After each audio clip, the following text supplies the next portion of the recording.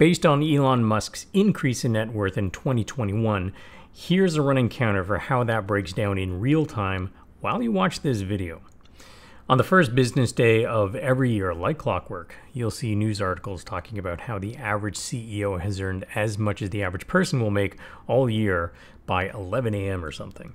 Let's dive a bit deeper into that gap. Hey everyone, my name is Preet, and this channel is for anyone who wants to learn more about personal finance, investing, and the world of money around us. According to the Economic Policy Institute, American CEOs were paid 351 times as much as a typical worker in 2020 on average. For the top 350 US firms they looked at, the average compensation for these CEOs was $24.2 million. Now, that's a big gap. Based on a 37.5-hour work week, the average full-time employee would work 1,801 hours in a year. According to the United States Census Bureau, the real median income for a household was $67,521 in 2020. That means that on the first working day of the year, the average CEO from the top 350 firms would have earned the median household's annual income by roughly 2:01 in the afternoon, assuming an unpaid lunch break at noon for an hour.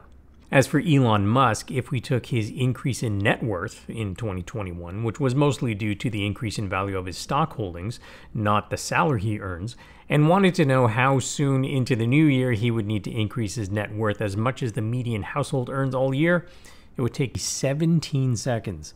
I'll leave a link in the description to this calculator, but note that it looks like they are off by a factor of 10. But it's still fun, and you can plug in your own income and get depressed. Now, this gap has grown quite a bit over time. Again, citing the Economic Policy Institute's data, they say that going back to 1978, CEO pay by 2020 has increased by 1,322% since then. Compare that to the growth in the S&P 500 over the same time of 817%. Now, that figure is adjusted for inflation and uses the price-only return. It's not the total return, which means including dividends and the reinvestment of those dividends. But then compare these numbers to that of the typical worker, who's only seen a cumulative 18% growth in earnings. Ouch. Now, if we look at the AFL-CIO's Executive Pay Watch report, we can go a bit deeper. While the average CEO pay for the top 350 firms might have been $24.2 million, we know that some earn less than that, and some earn way higher than that. If we look at the highest paid CEO for an S&P 500 listed company in 2020, we see Paycom CEO Chad Richison topping the sheets with a CEO pay of $211,131,206. If we look at companies in the Russell 3000 index, a less well-known stock market index for the US, but instead of 500 companies, it looks at 3,000 US listed companies. We see a company called Playtika Holding Corporation paid its CEO, Robert Anticol, $372,008,176. So he'll have earned the median US household income for the year by 9:20 a.m. on the first workday of the year for a typical worker. And in case you are wondering where Elon Musk shows up on this list, he doesn't, because he only has a salary of $23,760.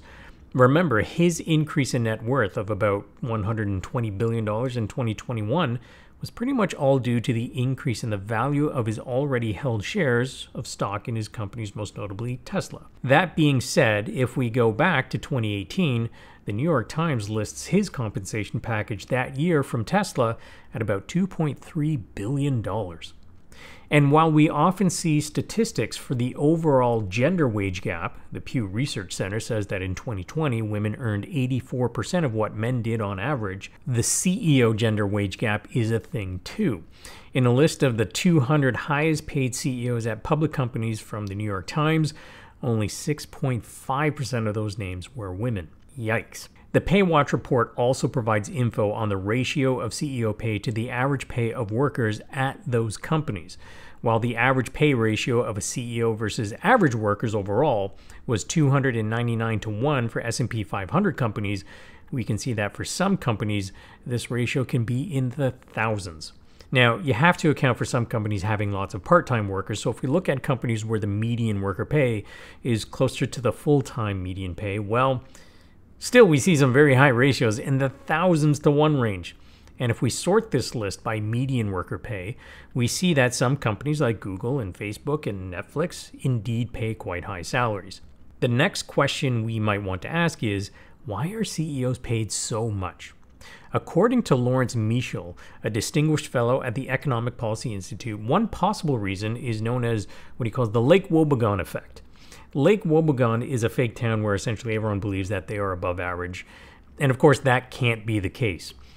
Now, in terms of explaining CEO pay increase over time when companies are trying to attract a leader for their company, they obviously want the best and are willing to pay to lure top talent to the company. Part of that lure is paying above average compensation for a CEO. And as every new CEO hire is paid above average, the average itself increases. And so the next company looking for a CEO will want to pay higher than average based on a higher average. And it just never stops. And one way to increase potential compensation packages is to grant stock and stock options. This part of overall CEO compensation is about 85%. And many will argue that this is okay since their compensation is now tied to the performance of the company. However, there is a lot of research that suggests this actually promotes short-termism in management decisions by these CEOs. They have an incentive to make short-term actions that make the company look more attractive to the stock market and then cash out their shares.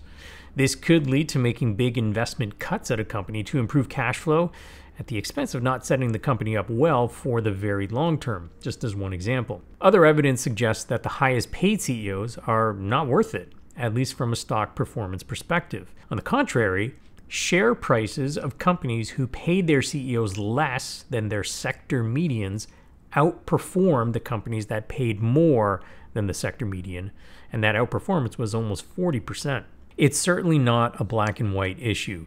Noted economist Tyler Cowen at George Mason University offers some thoughtful ideas that suggest attacking outsized CEO compensation in general might be unwarranted. While outliers exist that are certainly questionable, he suggests that the market for CEOs might merely reflect the wider skill set required for modern CEOs, and the fact that there's a limited talent pool and high demand for people who can run multinational companies adeptly. I'll provide a link to an excerpt from his book that was published in Time magazine in the description below. Now, so far we've only been focusing on the change in CEO pay when looking at the change in the ratio of CEO pay to worker pay, and how that went from 31 to 1 in 1978 to 351 to 1 in 2020. Another question to ask is, what is holding down the average worker's compensation? In an interview with CNBC, Lawrence Michel offers 6 possible factors. High rates of unemployment, which lead people into accepting lower wage jobs. Globalization, it's cheaper to set up factories and employ labor in countries with lower safety regulations and worker protections. The erosion of unions, which makes it harder for workers to negotiate. Low minimum wages. An increase in non-compete clauses, which reduces the ability to job hop to get a better wage increase, and what he called domestic outsourcing, which means relying more on contractors and freelancers. Leave a comment down below and let me know your thoughts. Do CEOs get paid too much? And if so, what would be your suggestion on a better way to figure out CEO pay? If you like this video, hit that like button and subscribe to my channel to learn more about money and managing your finances. Of course, hit the bell to turn on notifications for when I publish new content, and I will see you in the next video.